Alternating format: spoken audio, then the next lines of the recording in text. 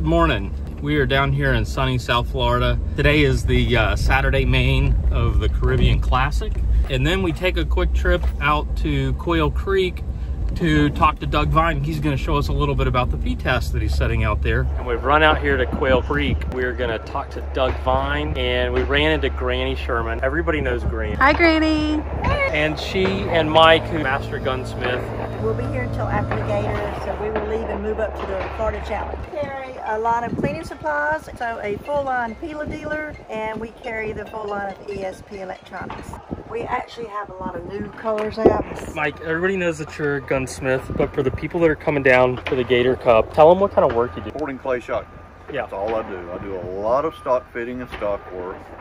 Adjustable combs, pads, length, all that. Do general mechanical stuff on all the normal sporting guns that we see every day. So, you know, whatever you need, we can do it. So they're right here behind the fancy cars at the Gator.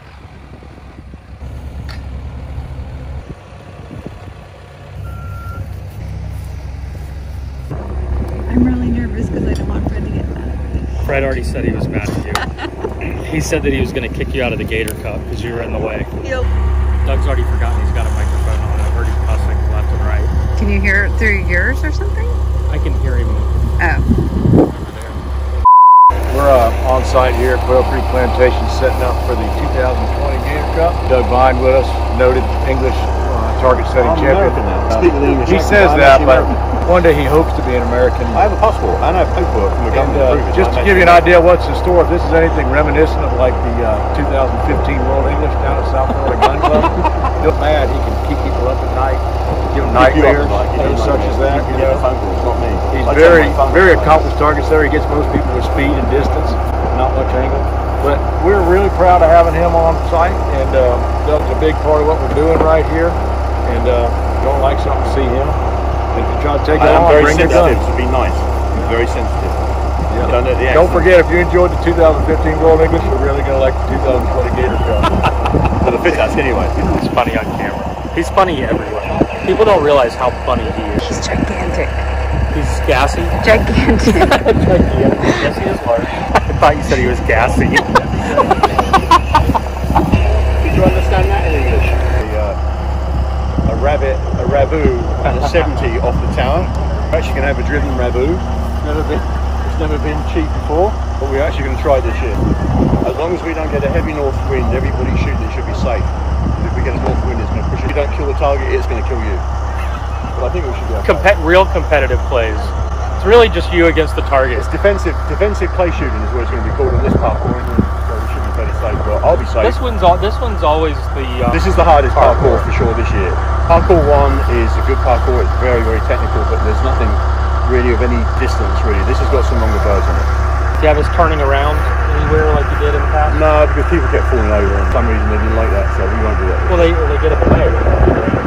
Well, they fill the barrels up with dirt, and apparently it becomes an issue when they've got a bunch of dirt in the barrels. So I've been told. I've never had a problem with it. But I shoot a pre-got, so I'm lucky. Forward-driven raboo on here. Let's go and look at what that target's doing there. Hey, man, roll that over. Give it a little bit of roll. I want to put it up a touch too.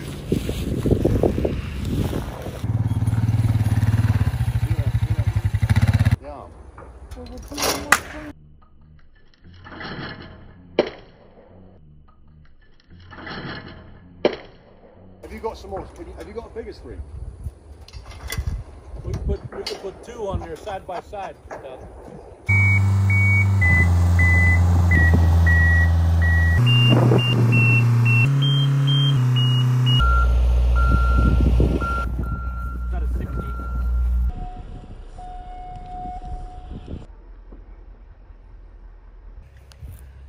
Jesus. You have it, driven raboo. That would be a hell of a two barrel. I mean, I can't even get that on video. That'd be awful. Holy shit. That's 70, the C target.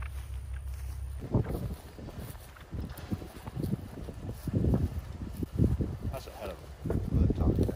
The raboo you made for Anthony about 6-7 years ago. At the regional, nobody run that station. No. Went out the next day with Zach and Anthony. Zach got in there. Zach was frustrated. He was throwing shells. Anthony standing behind him with the button says, "Ha ha, tricked you." Anthony's turn.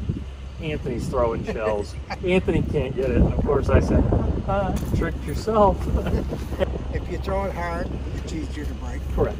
If you put it out there between 15 and 25 yards, give it a little bit of an arc, Yep. but then you can't read the difference in the 3 speeds. It's 3 speeds if you really want to. Yep. Going up, when it comes off the trap, it's pretty fast. Mm-hmm. It really slows down on the top and then speeds back up again. It makes you think initially when you see it, it makes you think of what a 108's doing, but it's not doing the same thing. But that's the problem, that you're trying to shoot it like a regular standard target, and there's a totally different way of approaching that target when you see it doing that. But you gotta, Totally. you want. I always try to set it so that you really right where it peaks for you to get to it, and then by the time you read it, it's starting back down again. But the problem is, when you stand behind them, when you throw the target, you stand back from the trap. It never really does peak. It's just doing that all the time, and then it's on its way down. And that's what you can't read into it from a shooter's standpoint.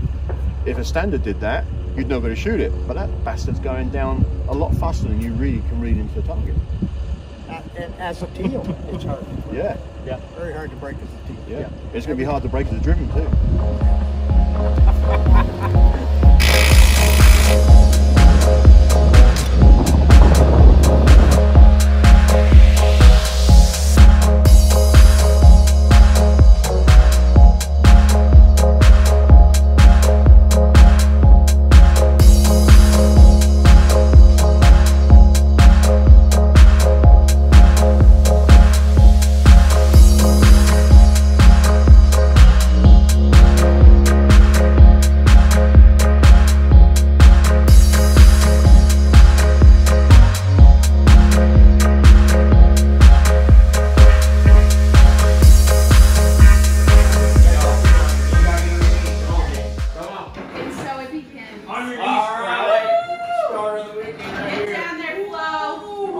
You ready? 1, 2, 3, go!